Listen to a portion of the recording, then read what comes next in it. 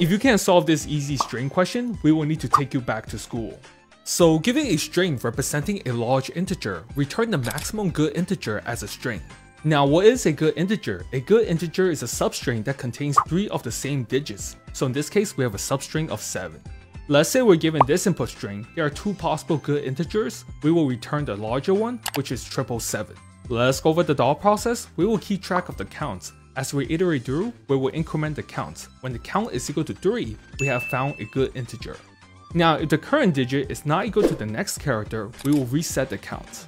We can now repeat the process. If we find a larger good integer, we will update the results. Let's implement the function largest good integer taking the input string, keep track of the starting index, the count, and the maximum good integer.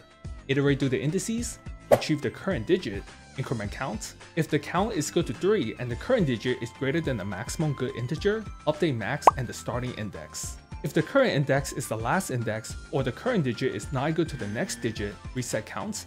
Return an empty string if start is equal to -1, else return the good integer.